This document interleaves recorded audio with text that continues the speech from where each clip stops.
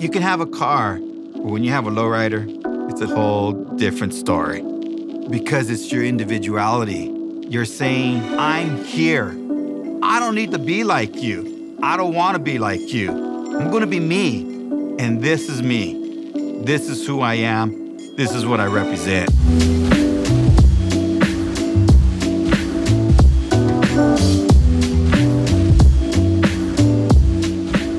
I own a 1964 Chevy Impala. It's black on the bottom. It's got fade-in, fade-out patterns on the side with the purple pearl in it. The skirts, they have murals on them. The top's got a candy purple flake to it. The engine of the car, it's a 350 with a 700R transmission. The majority of the engine has been chromed out, with certain parts of it being engraved.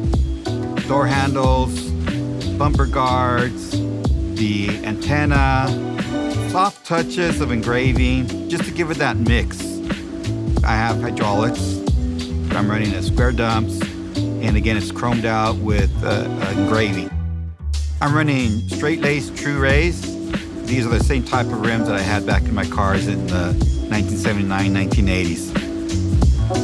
The interior of the car is pretty much original, except for the seats, so we had them redone with black, and then we had purple stitching put into it to go along with the car.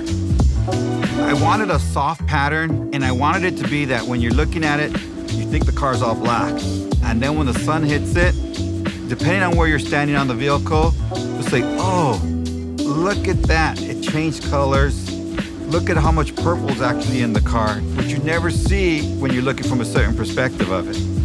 When I got it, it was drivable, but basically everything has been changed on the car. So it's not a ground-up restoration, but we've changed everything than what we started out with. I was born in Santa Barbara and raised in Carpinteria. I came from a large family, 9 siblings. Of the 9, I'm number 7 of 9. My mom, her job was keep everybody in order. Go to school, educate yourself, graduate, stay on top of it. My dad, he was a gardener. He was raised in Mexico, wasn't able to speak English, so what did he do? Well, he went and worked the lemon field. And then from there, he switched over to being a gardener. He became the lead gardener. And then from there, for the whole Santa Barbara School District, he became the gardener. He wasn't even educated in the United States. He didn't let language be a barrier. And so he did what he had to do to provide for his family. My grandmother's name was Maria Zaragoza. She came with her 3 kids during the Mexican Revolution. She came here and she worked the fields. My grandmother is a pillar of education for our family, but she was a very smart woman. She had a little house in Carpinteria. And when they built the freeway, they had to relocate her. She says, I'm not selling my house and I'm not moving. So they had to pay her for her property, and they moved her house. And with that money, she bought 2 acres of property, and that's why we were fortunate to have my grandmother, my aunt, my other aunt, and us all living in this one cul-de-sac. One of the last things that my grandmother said, 6 months before she died, on Christmas Eve, she told everybody,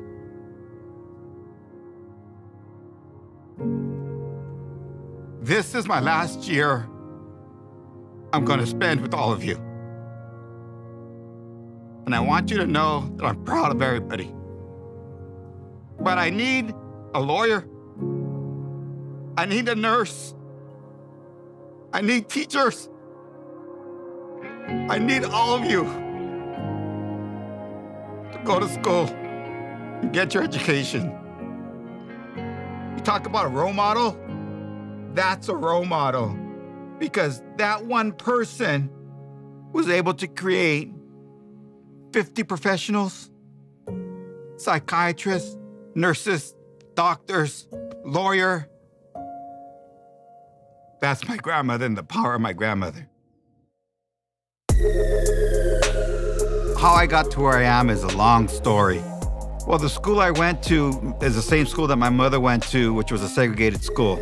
But right away in school, you're classified. They didn't want you to be more successful. The counselor came up to me and says, Tomas, what are you gonna do? You're a senior, you're gonna graduate, where you wanna apply? I said, I wanna go to UCLA. And she's like, UCLA? I'm like, yeah.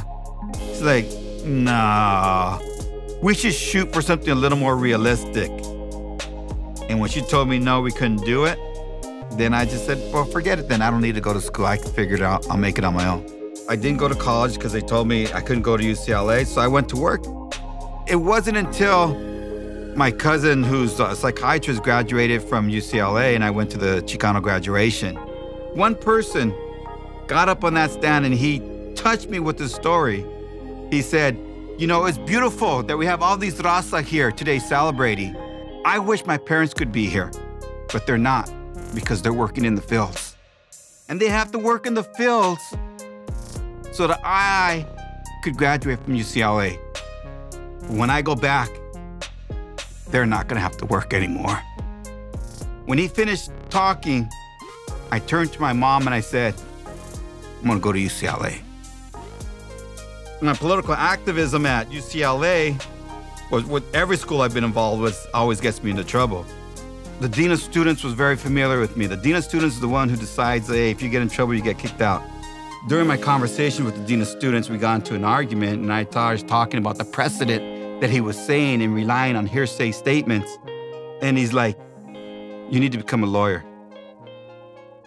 When you graduate, come to me. We're gonna get you into law school. I am a criminal defense attorney. I worked for the Public Defender's Office in LA County for 13 years. I left and I've been in private practice, my own practice, for 8 years now. The thing that keeps me inspired and keeps me motivated to keep doing what I'm doing is helping people.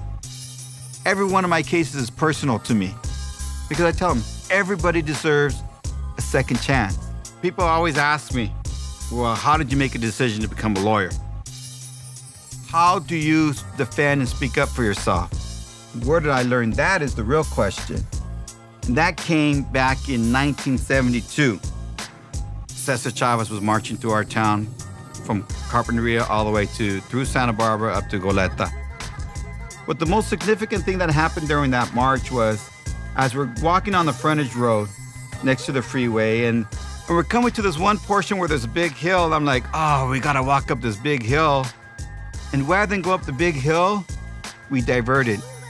We go on the freeway, and the freeway is literally stopped for our march. That was the first time I realized the power of our community, what we can do. You have to organize. You can't let people take advantage of you. We're at a time now where we all know the power that we possess. It's the ability to exert that power that we all need to do. How does one person affect and change the community? You have to start with yourself. You have to know who you are. You have to know where you come from. You have to know where you want to go. And then you need to set those goals. You're going to be told no, no, no, no, no. But if you really want it, you're going to turn those no's into yeses. The lowrider community is like every other community in that it's a brotherhood or a sisterhood. You get a group of friends who, if something goes wrong, you can count on them. That's what the lowriding community is about. We help each other, not because we want something back, just because that's the brotherhood. That's the nature of our game. What do I love most about my car? Is being lifted. I've never forgot the feeling of being locked up and the jitteriness as you're locked up all the way, and then you see another car coming and boom, you hit a switch and boom, you hit another switch and oh, now it's on, game on.